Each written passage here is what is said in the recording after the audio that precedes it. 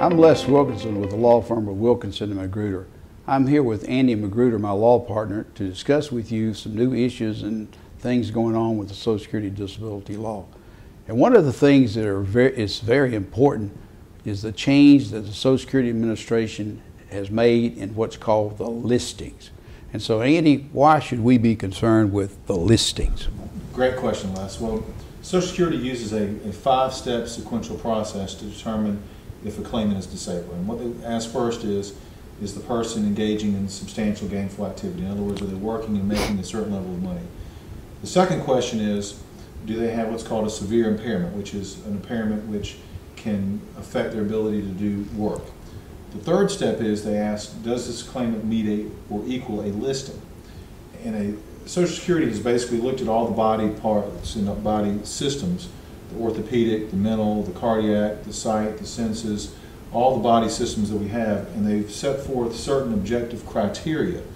And if a person, based upon the medical evidence, meets certain objective criteria, then they meet a listing and are deemed disabled, and Social Security doesn't look at whether they can do their past relevant work or if there are other jobs they can do. Now, what changes has Social Security made to the listings over the last 6 to 12 months, Les? Well, they've made several significant ones. They've made changes to the mental health listings, which include depression, bipolar, post-traumatic stress disorder, things of that nature under the mental health. So they made it more specific, therefore more difficult for people to qualify for disability based on those mental impairments. Also, for physical impairments, they've changed their neurological impairments listings. So they made it more difficult for you to qualify based on your neurological symptoms. Same thing for the immune diseases such as HIV. They made it more difficult.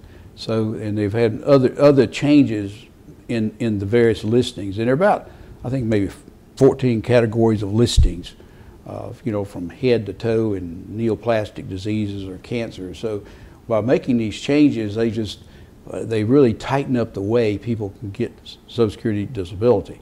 And I don't know whether they're trying to wean people off the rolls or maybe get people to go back to work. I don't know, but it does affect your claim. So if you got a claim, it's important to talk to someone who knows about the listings.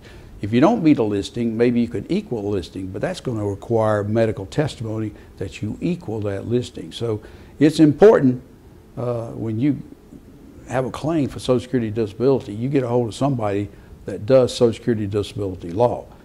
You know, don't ask your neighbor to help you or something like that. Get a hold of a lawyer such as Andy or myself, and we'll be glad to help you. But you got to give us a call. So, and I hope this has been interesting to you, and there are more videos coming up, so stay tuned.